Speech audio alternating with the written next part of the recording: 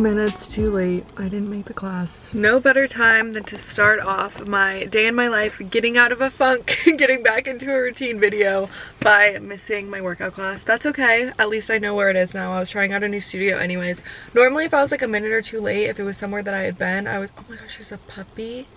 There's a puppy in the Pilates studio. Well, it's 5 minutes past, so I definitely can't go in now. But I will be back, and hopefully the puppy is too. Welcome back to another video. I'm Clara. I live in Charleston, and today we're getting out of that like winter funk, winter uglies little thing. This is uploading on the 1st of a month, the 1st of February. So if you're watching it the day it goes live, then maybe you'll have like that behind you too to kind of get you motivated. Oh my gosh, I wish I could show you this puppy right now. It's looking right at me. Shut up. I'm over on Mount Pleasant, and I didn't realize how deep into Mount Pleasant the studio was, so now that I know it's like a solid 25 minutes away, I will plan accordingly the next time I book a class. But I'm trying to think if there's anything that I need to do on Mount Pleasant while I'm over here. There's a Target really close to where I am, but I don't think I need anything. I'm trying to basically justify the fact that round trip I will have wasted an hour of my morning on this, but it's not looking like there's much I can do because everything opens at 10 and it is 8:30. So maybe it's just in my best interest to get back home. I need ground pork.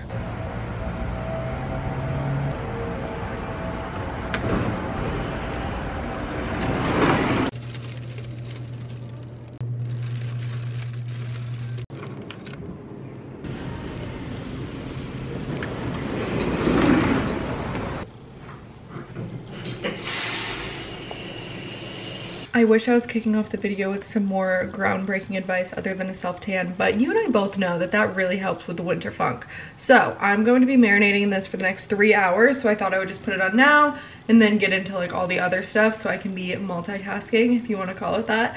This is a 1 hour express, but I like to keep it on for 3 or 4 hours, so it's the Bondi Sands Aero. I use a mitt on my body, this makeup brush that I've kind of just dedicated as my self-tan brush. It's from Real Techniques. I'll do that on like my chest and my hands. And then this is how I get my back. You can get these on Amazon. If you self-tan yourself and you don't know how to get your back, this is like such a game changer. It's not completely foolproof. Sometimes I will like reach back with a little brush, but this is like such a good combo for doing your back by yourself. I'll put a layer of that on my body, and then later tonight I will do the Isle of Paradise light self-tanning drops for the face. I mix these in with a moisturizer. I used to have the dark ones because I tend to gravitate towards, yeah, what is this one? Like probably their extra dark formula for my body. So for my face, I would just get the same shades. But I actually found that if you go for a lighter tanning drop or a lighter face tan, it looks more natural on your face because you have to blend it obviously into your hairline, and there's just more room for error with like a dark self-tanning drop. So if you've tried these but you haven't tried the light, then I suggest you try the light ones, and you can just mix these in with your moisturizer and honestly use them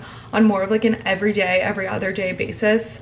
Okay, maybe not every day, maybe like 3 times a week. And even if the rest of your body isn't tan, you're just like wearing hoodies and leggings and you don't want to do like a full self-tan, I swear doing like little face drops 3 times a week has a similar effect on the winter uglies as a full body self-tan, because this will just add like a little bit of glow. I think any sort of reset, getting out of a funk, you know, this type of situation is a 3-pronged approach. First prong is like you, yourself, your body, your appearance. Second prong is your space, your home, your apartment, your room, the environment that you're in. And the third is like almost like planning and like maybe your digital life in the sense of like your inbox, or I don't know what we could call the third prong, but it's like you, your home, and then your life. Maybe that's how we should look at it. So I'm starting on you, obviously. I'm marinating my tan now. Now I'm gonna get started on life before I get started on the home, because clearly it needs some help. But I'm just gonna run through my favorite ways to like organize my life, plan my days, plan my weeks, stuff like that. Planning is so individualized that my way of planning might be someone else's like worst nightmare. Some people like to do it all digitally. I personally like to do it mainly like old-fashioned paper, pen, and then I'll do like some stuff in my notes app. But I think it's not really a one-size-fits-all thing, but I do think I found a planner that can be one size fits most. I really love an undated planner, and if you're unfamiliar with what that is. It's literally a planner. This one happens to be weekly, but you can get undated daily planners where you fill in the days of the week, like the numerical days of the week, and like what month it is and everything like that. And that way, if you're like me and you go through spurts of planning out every single week, every single day, and then you'll go 3 weeks without ever reaching for your planner, maybe because you're traveling, life is looking a little different, I don't know the reason, but if you fall off from your planner and you're using a calendar like date planner that already has the dates printed in it, you're kind of like wasting like a whole chunk of the planner, and planners aren't cheap. So I like an undated planner because I can come and go and I can plan as I please, and if it's not serving me, then I can just stop planning and I'm not like wasting days. I don't have to flip past all the blank pages and, you know, feel some type of way about not having anything written on those. So I like this undated planner from Avery, like that school supply brand. You can get this on Amazon. I've been using it for a few months, probably like 6 months, but again, I don't have 6 months worth of pages filled out because I take breaks from it and stuff. I skip all of their like little goal planning pages and stuff. That's not really my vibe. I just go straight to the weekly spread, and I like this one because there's categories at the top. So within each day, you have, what is that, 7 categories. So if you have 3 kids, you can give each of them their own categories. If you work multiple jobs, you can separate your tasks by job. I don't know, you can just separate it the way that it makes sense in your brain. I separate mine by my schedule. So those are things that are like actually timed during the day, like meetings, workout classes, calls, stuff like that. Like if there's an actual timed thing that is happening at a certain hour, I put it in the schedule. I do a column for my inbox. I'm really bad about emails. I don't know, something about them. I will read it and then mark it as unread and be like, oh, I'll answer that. But the only person that's gonna answer it is me. So I should have just answered in the moment, because not answering it, I'm still gonna have to answer it. I don't know, I'm really bad at emails. So I have a column for my inbox where I will write like literally emails that I need to reply to so that I can get the satisfaction of checking them off. I have an admin column, I have a personal column, I have things that are due that day, and then I have things that are live that day. That's kind of like more tailored personal to me, obviously, but that's what's nice about this,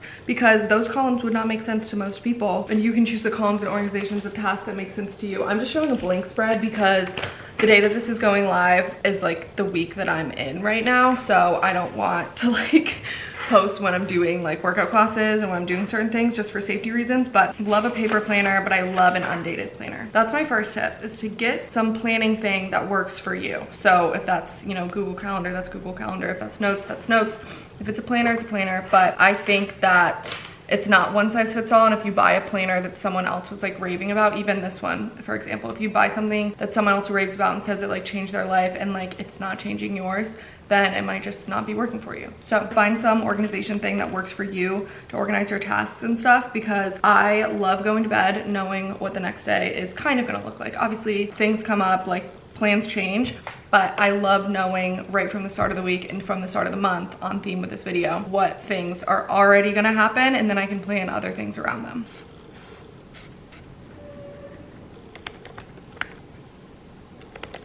All right, just got some of my own admin life organization stuff done, but I want to take a pause and start cleaning because I like to clean in the daylight. And I'm gonna have to cook lunch soon, so let's tackle the kitchen first.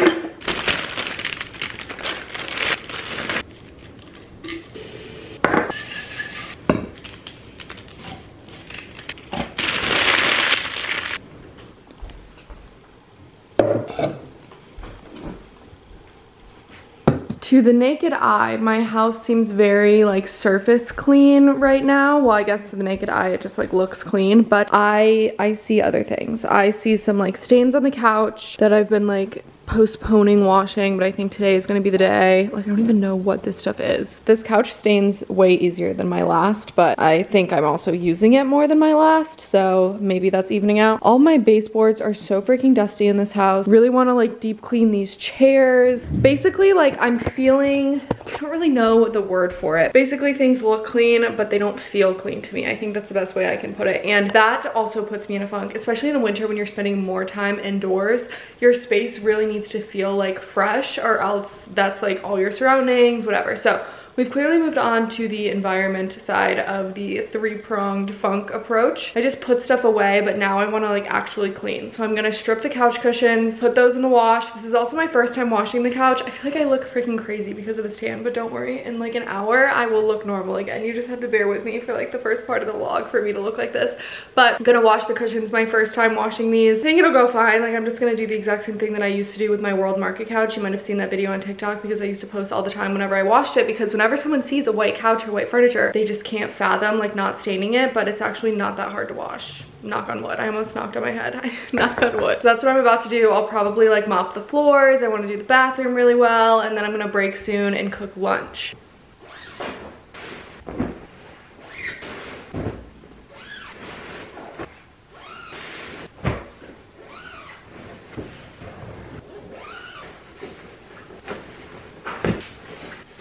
I just pulled all of the couch cushion, like the covers off. They're not even covers per se. It's just the fact that the cushion's like unzipped. So it's not like an aftermarket cover. I just try and find furniture where you can unzip pillow covers and stuff to wash them. And a cool thing about this one too is that if I wanted to, I could pull off all of the stuff around like the modular base of it. I'm not going to because that's like a bigger endeavor than I want to take right now. There are a couple spots that I'm just going to try and like spot treat on this side. But whenever I shop for furniture, especially white furniture, I always get stuff that can be like unzipped and washed. Even though these do say dry clean only, I'm gonna wash them on cold and hang them dry, and usually that's fine. I have all the cushion covers stacked up right here, right side out, obviously, and I'm gonna pre-treat some stains. I have my Grove Coast stain remover spray. Love this stuff. And for anything that's a little bit more intense, I do have some Folex sitting by.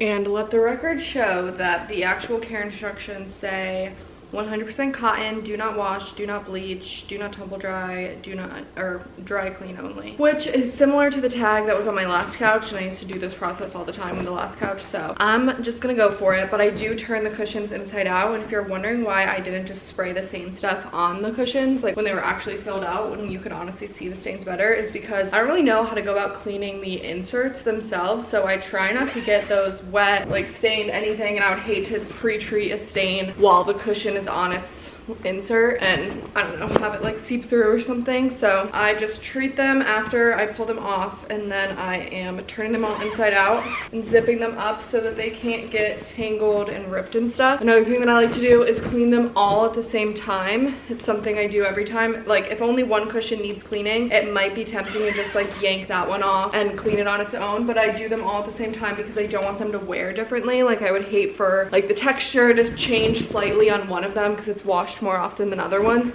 and then you can't really, you know, backtrack after that. So I like to wash them all in like sync, so that if this does contribute to any changes in the fabric texture or weave or anything, at least it will do so, you know, at the same pace on every cushion. And I separated the big base cushions from the back cushions. I think I'm actually gonna do this in 2 loads just because it's such a big couch. I think I'll do the pillows first. Dragged out the little Bissell steam cleaner to do some spots on the base of it, and I did like a nice vacuum of the actual, what would this be called? The couch itself, I guess. Because you know, like all my hair and stuff falls between the cushions, and it looks like you could build a wig out of it. So these will go in the next load. All my cushions are right here, but it's already looking and feeling like more clean. I don't know how else to describe it. Took a quick break to make lunch. This is like a pork and cabbage recipe out of the new Defined-ish cookbook that I've been cooking my way through. This is already a repeat recipe. I made it once and I really liked it, so I put it back on the menu for this week. If you already have the book, I believe it is page like 154, maybe 152, but so good. And I filmed the process for TikTok, so if you want to see a little cook with me, go over to my TikTok.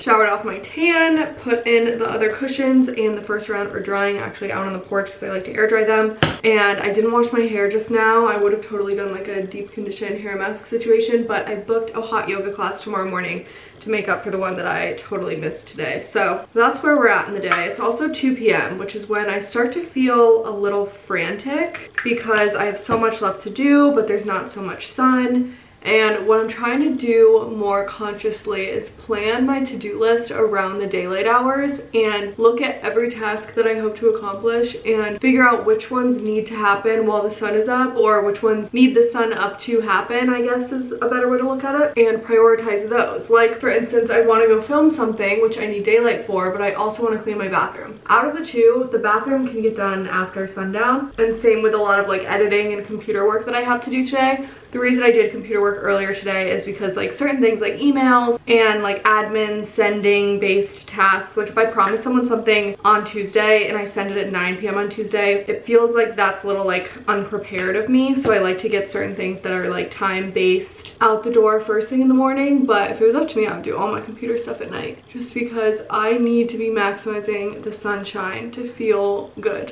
in the winter. Can't wait. I think we're already kind of on the upward trajectory of longer days, so that's something to be looking forward to. But in the meantime, I definitely look at my to-do list and I choose what needs the sun, what doesn't need the sun, and kind of plan my day and schedule around that. Horrible advice if you work like an office job from like 7 to 5, because then unfortunately you have to spend all of your sunlight hours in the office.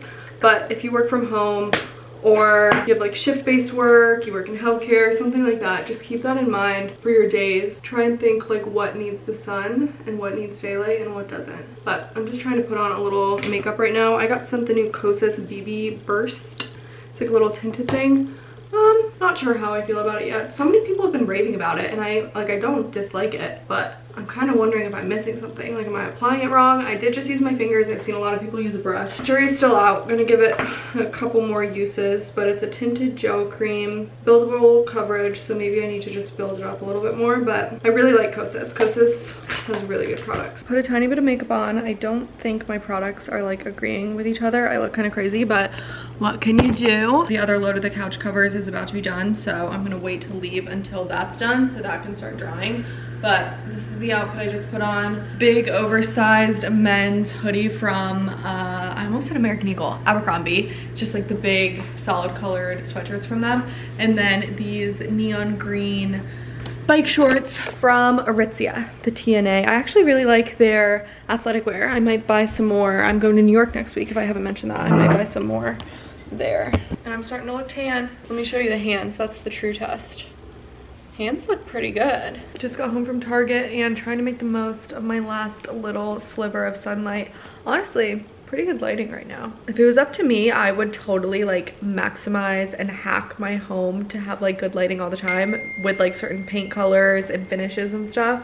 Certain things pull warmer, so it makes things look like it's, I don't know. I'm looking forward to the day when I can control my environment more with paint colors and finishes and everything, because I think I can work some wonders to make my light stretch longer. But that is not important right now. Trying to think what else I can get done while the sun is still up. It's 4. Just went to Target and filled like a little golf cart to Target run. Super excited to edit that. I've been uploading all of my footage as I film it into its own little file on iMovie, because that's how I edit my TikToks. So it's all organized. And now later tonight, I was gonna say I can sit on the couch. I can't sit on the couch because I don't think the couch is gonna be dry today. I think that's a tomorrow thing. I'm gonna let the cushions dry overnight. I have stuff to drape over the bar stools right now, but I guess I'll sit in bed and edit. I can't sit on the couch.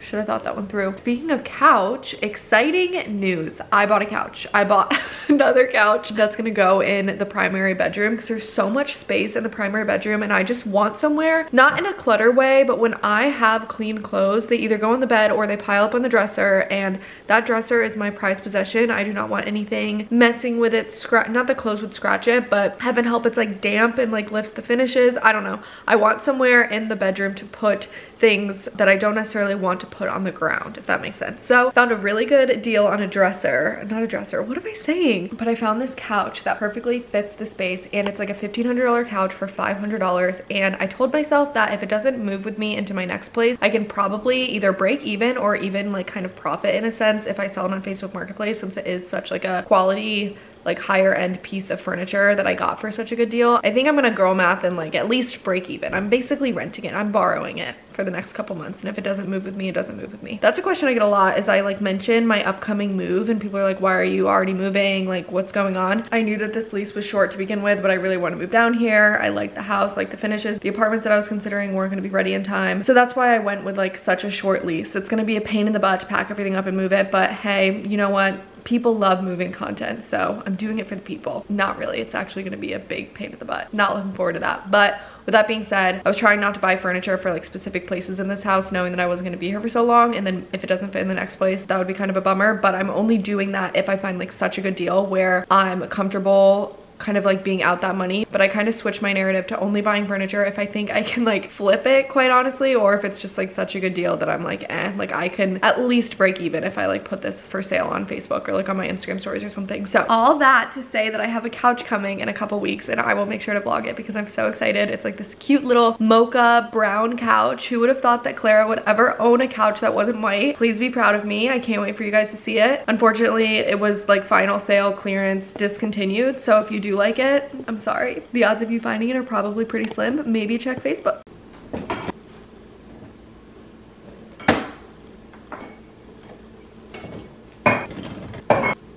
The thing about cleaning out your fridge is that once you start, you can't take a break because all your perishables are out and everything, you know? So this is what I just did. I hate this fridge. I hate, and I mean every word of it when I say that I hate this fridge. The shelves like don't stay in. Like, it almost makes me think that the owners of this house bought like a scratch and dent appliance that didn't have shelves, and then they just like bought shelves, because the shelves like don't, like, I don't know if you can see this, like this is like hanging on by a thread. I don't know if you can see that at all, but this is just not good. I'm very happy to be moving away from this. I dream about the day that I can install like a sub-zero fridge, just one of those giant fridges, refrigerators, like with no freezer. Well, I mean, I guess it can have a freezer, but they're just massive and they're like chef quality refrigerators, and I just can't wait until the day that I can like choose my appliances. I never thought I would be the type of person to be passionate about appliances, but I have become very passionate about appliances, and whatever that is,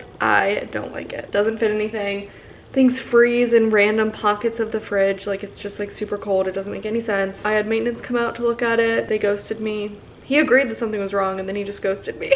So I'm just gonna survive, but I cannot wait to be able to like choose and pick my own appliances. That's something I'm really excited for. Made some dinner, but unfortunately my camera had to charge, so I couldn't show it, but it was like this Caesar chicken burger situation. It was really good. I'll link the recipe in the description box because it was super easy. It was using the side dish Caesar dressing. Oh my gosh, I need to do a face mask. I think my skin has gotten worse through the duration of the video. It's all about that winter funk. But anyways, I'm sitting down to start editing some stuff that I filmed today, so getting like back on track with like work related and like the planning side of things, because as much as I would love to like deep clean more stuff, I'm just gonna let the couch get back to normal, like dry and put all the cushions back on. That'll be tomorrow, so not in this vlog. But I have been filming, where is it, a TikTok about it, washing white couch, that's what I named it. So I have quite a few videos that I can sit down and edit right now that I at least have the footage in here for. So I think I'm gonna film, or I think I'm gonna edit the pork and cabbage lunch that I made and get that posted for tonight. I need you to stick with me here. I just pork, cabbage. I'm a little wired, which may or may not be due to the copious amounts of caffeine I had this afternoon. But regardless, I'm gonna wind down with some tea. I'm not a huge tea person, but I'm really trying to be one. I have this Beauty Sleep chamomile rose tea with chamomile, blue butterfly pea flower, hibiscus. I don't know, haven't tried it before. That's probably gonna be good. And I have a hot water kettle somewhere, but it's like hard to get to right now, and I've just been boiling water in a pot. And honestly, if all that's been in here is water, I deem it clean and I will just dry it out and put it back in the cabinet. Polly girl is patiently awaiting her nightly treat. I think I forgot to mention on this vlog that I booked her a vet appointment. That's also something I like to do on like the first of the month, is book any appointments, like doctors, you know, car inspection, oil change, those type of things. Just like book those right now. But long story short, I booked Polly a vet appointment because I wanted to establish care for her at a vet here, just in case I needed to rush her in. I feel like they're more likely to like fit you into the schedule. I mean, they would probably try regardless, regardless. But once you're an actual patient with an established record and everything, I think it's easier to get like an emergency visit if you really need it. But all that to say is I made her appointment and they sent me an email calling her a senior rabbit. Like, I guess she's like, oh, I want to cry. One little treat for my tiny senior rabbit. You're gonna live forever though.